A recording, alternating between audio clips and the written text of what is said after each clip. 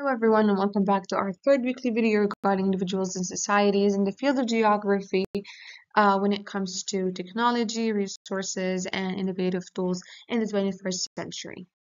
Now, accordingly, whenever we talk about the field of geography, we think about the five themes of geography. So we're going to understand and describe the precise location of places on Earth, and we're going to use coordinate addresses and other methods to pinpoint certain locations. And last, we're going to recognize the significance of location in determining the characteristics and attributes of a certain place. As we move on, we're going to have two different types of locations we're going to differentiate. So first of all, we have absolute and relative. So absolute location represents a specific unchanging coordinates of a place on Earth, typically denoted by latitude and longitude, like the precise GPS data that we have for a certain city. However, in contrast, the relative location characterizes a place position concerning neighboring landmarks or geographical features, offering even insight into its surroundings and even how it fits in the broader context, geographical context, such as the proximity to a river or its situation between two different major, basically, cities.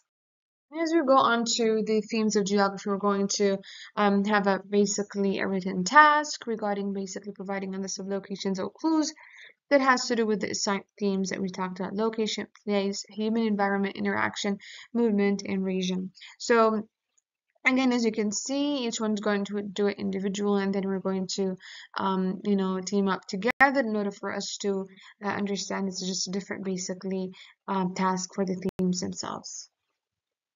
And as we move on, we're going to be introduced to physical geography, as we're going to recognize and explain Earth's natural features, understand weather, climate zones, and climate change, and we're going to be introduced to various other concept vocabulary, like, for example, the ecological interactions.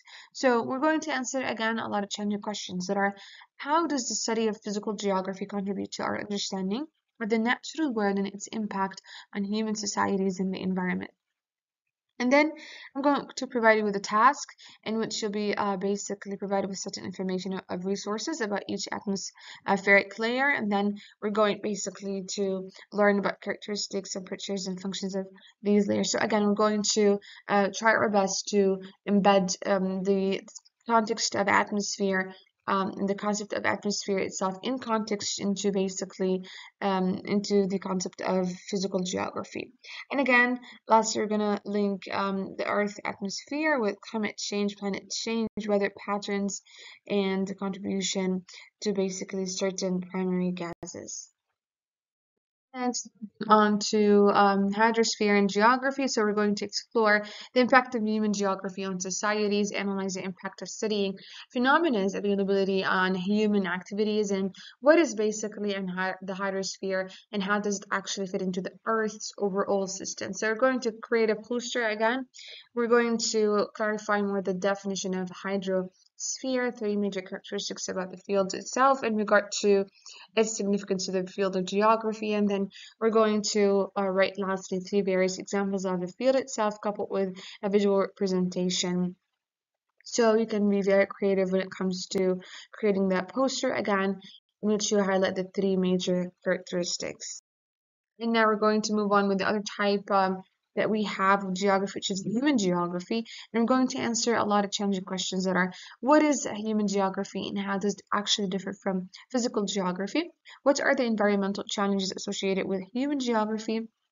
And it comes to pollution and land use changes, what are the implications of globalization on human geography, including the movement of goods and information and people across borders? As we're going again to answer, what does the GIS stand for? Again, this is a type of tool, innovative tool that is actually used, and we're going to talk about its purpose, and we're going to talk about the function itself.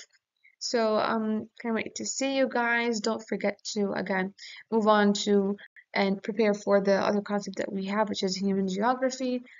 See you in our next class.